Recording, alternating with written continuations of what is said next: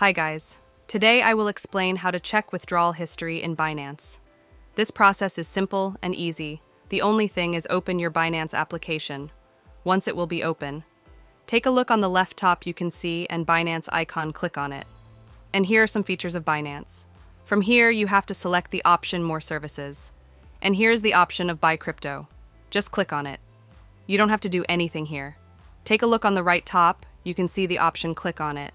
And here, you can see the option of withdrawals. Just click on it. And here, you will see all the history of withdrawals. You can also apply a filter by clicking on this option. And here, choose your filter, like what kind of withdrawals you want to check. And this one is date. This one is crypto.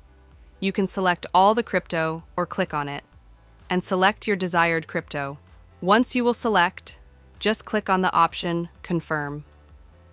Then all of your withdrawal history will be shown here. It was the way by which you can do it quickly.